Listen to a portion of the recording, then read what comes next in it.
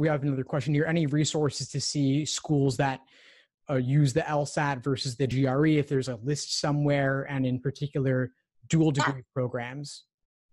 Okay, so with regard to the GRE and the LSAT question, all schools use the LSAT, so there's that answer. If you go to the